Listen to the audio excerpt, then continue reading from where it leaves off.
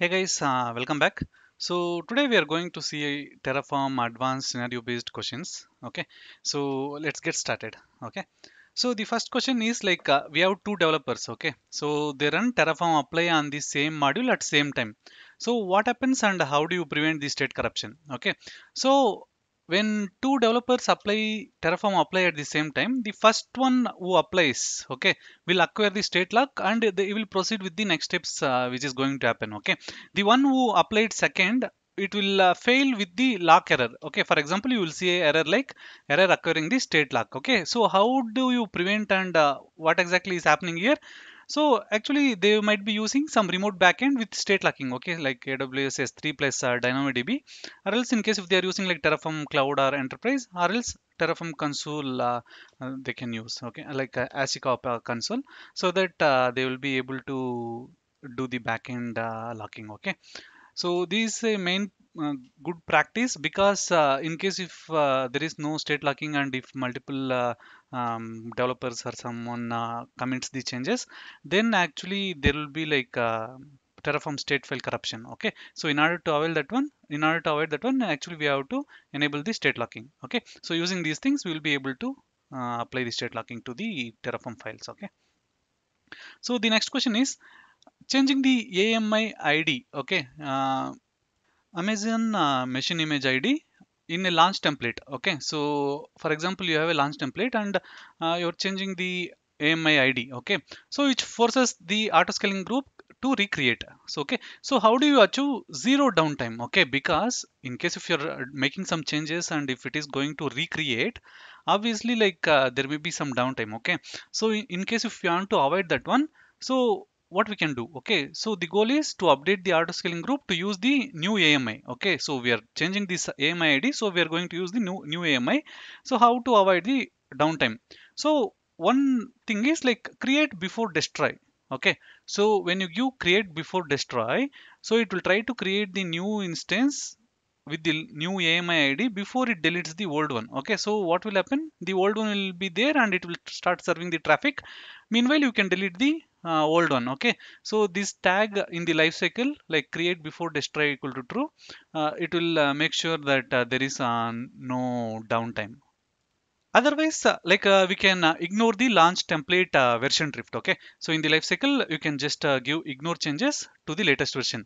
Okay, so that whatever changes it is done, it will be ignored and it will be applied. Okay, so that you will be able to make sure that there is no downtime. Okay, so ASG updates to its latest template often trigger replacement, and create before destroy ensures no new instances are launched and becomes healthy before old instances are terminated. Okay, and the next one, Terraform wants to recreate an entire RDS instance. Okay, so it wants to recreate entire RDS instance due to a minor parameter change. Okay, there is some minor parameter change, and it wants to recreate the entire RDS database. Okay, but you must avoid downtime. What do you do? Okay, so what is the solution? So ignore specific parameter changes at the DB level instance. Okay, so again we have to use the lifecycle. So whenever there is a question, okay, there should not be any downtime, obviously like you have to use lifecycle. Okay, lifecycle is the one which connects to the downtime. Okay, so in the lifecycle you can ignore changes and you can define parameter group change. For example, if there are some changes in the parameter, you can ignore those changes. Okay, so that you will not see any downtime. Okay, or move configurations into separate DB parameter group and update that instead of instance resources. Okay, so otherwise like we can move it into a different DB parameter group, so that also we will be able to avoid the downtime on the RDS instance. Okay, so after Terraform import, okay, of an EC2 instance, every plan shows changes even though AWS hasn't changed. Okay, so why it will be showing like that? Okay, what is every plan? Plan means Terraform plan. Okay, whenever you do Terraform plan, it will show like what are all the new changes it is going to be applied based on the Terraform file, right? So after the Terraform import of EC2 instance, this shows like it has changed. So what is the reason? Okay, so Terraform import synchronizes state only. Okay, so we will have the state file, right? It will synchronize the state file only, not the actual code. Okay, Terraform code which you have written, those things it will not be synced, only the Terraform state file will be synced. Okay, so what you have to do, you have to make sure your resource block does not exactly match the resource attributes. Okay, so whether your resource block exactly it matches or not, you have to check that one. Okay, so first one is like you have to do Terraform show, then you have to inspect the module resource attributes, and then update the Terraform resource block. Okay, so you have to update it with the correct value which is required. Okay, otherwise just because you did Terraform import, it will just import the state file, not the actual code. So you have to update the code as well. Okay, so that when you update that one, next time when you do Terraform plan, it will show correctly. Okay, otherwise it will keep on showing the same thing. Okay, whenever you do Terraform import, it will import the only the state file. Okay. Okay, so the next one is Terraform marks a resource as tainted, okay, and keeps recreating it on every apply, okay. So whenever you mark a resource as tainted, when you do the Terraform apply next time, it will automatically delete that resource and it will try to recreate, okay. That is what tainted means, okay. So how do you find and fix the cause, okay. So how to inspect? So in case if you want to inspect, you have to do Terraform state show, okay, and then you have to give the resource address which gets recreating each and every time, okay. So Terraform state show, and common reasons like drift, the resource was changed manually in the cloud. For example, if it is changed somewhere in the cloud and if it is like a different year, then it may be tainted and it may be recreating each and every time, or missing attributes in the code that Terraform infers has changed.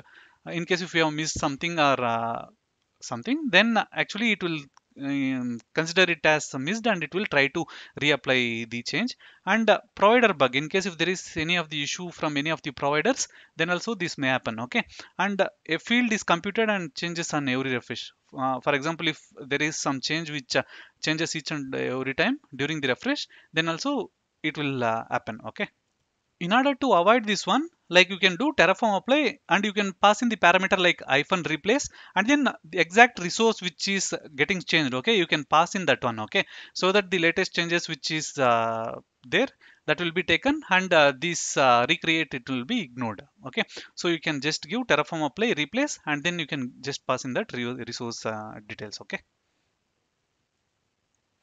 Okay, the next one, one module deploys VPC for dev. Okay, one module deploys VPC for dev, stage, and prod. Dev stage uses two subnets. Okay, dev and stage uses two subnets, and prod uses six. So how do you design the module? Okay, here we have a module which deploys VPC into different environments like dev, stage, and prod. And dev and stage uses two subnets, and prod uses six subnets. So how we can design? Okay, so it is like the goal is to reuse a single module with a different number of subnets. Okay, so what is the solution? So we can use for each. Okay, for each with a map and avoid count. Okay, why we cannot use count? Because it is order sensitive and can cause recreation, like it can try to recreate multiple times in case if we define count. Okay, so the best one is like to use for each. Okay, so we can define variable as subnet and you can give map list string, and we can use for each. Okay, when you use for each, it will create the in required number of subnets. Okay, so try to avoid this count because it will not create the resources properly in an order. Okay, so you want to deploy the same infra across 10 AWS accounts, okay, from one code base. So how do you design it? So this is one of the important questions, guys. So in case if you want to deploy it across multiple regions, like how you do it across multiple accounts. So you have to define multiple AWS providers with aliases. Okay. So in case if you see aliases account one, alias account two, okay, and also region, okay, AP South one and region EU West one. So based on this, you can define different accounts and on which region it has to be defined. So you have to define those things as well. And when you want to deploy it in multiple regions, like you can just use the module, and in the providers you can see like AWS equal to AWS dot account one. So AWS dot account one. And next time in case if you want to deploy it here, you can use AWS dot account two. Okay. Similarly, when you use like this, you will be able to deploy the same thing across different AWS accounts. Okay. So this is also like very important. So the next one is like Terraform plan is slow. Okay, like you are doing Terraform plan. In case if it is very less code and less resources, it is fine. Let's assume you have hundreds of resources, and when you do Terraform plan, obviously it has to show you like what are the resources it's going to create, right? So it is slow because it requires thousands of resources. So how do you optimize the performance? So what we can do, so like we can use lifecycle ignore changes for attributes that doesn't require any drift detection. Okay, in case if there are some resources which doesn't care about drift detection, you can use lifecycle ignore changes. And also use data source only when it is required. Okay, why it is the use of data source? It is for getting any of the resource configurations. Okay, so in case if you use data sources only when it is required, like it will avoid overusing it. Okay, and also split the configurations into multiple root modules or state files. So for example, if you have like different resources, for example, networking, database, apps, etc., we have to separate the things for each and everything. Okay, and also use remote state data sources. Okay, for shared outputs. These data sources are like for sharing the output of one resources into other. Okay, so this will be useful for that one. And optionally use terragrunt. Okay, in case if you have the option, you can use terragrunt. Okay, so that the Terraform plan will be faster. Okay, because it will orchestrate into multiple stacks so that it will be fast. Okay. Okay, the next question is, a sensitive variable like password accidentally got committed to Git. Okay, so you pushed yeah, some passwords into Git. Okay, how do you prevent this in future? Okay, so what you can use in case if you have any things like passwords, you can use sensitive equal to true. Okay, so what exactly it will do? Whenever you try to push the code with sensitive equal to true, it will just cancel the push. Okay, so it will throw a error and you will get to know like there is a password or something. Okay, and the best practice to prevent the future leaks is add terraform.tf words. Okay, and also like any secret files to dot ignore. Okay, when you do it when you add it to git ignore, it will ignore during the git pushes. Okay, and use pre-commit hooks to block committing secrets. Okay, so we can use some pre-committed hooks so that the secrets will not be committed. Otherwise, like we can use some secret managers like ashika vault or aws system parameter or aws secret manager. Okay, so that we will be able to avoid the passwords being committed into git repos. Okay, so the next question is, like Terraform wants to recreate an application load balancer every time because AWS injects default tags. Okay, so you have certain resource and whenever you try to apply that one application load balancer, it is getting recreated. Okay, because AWS injects some default tags.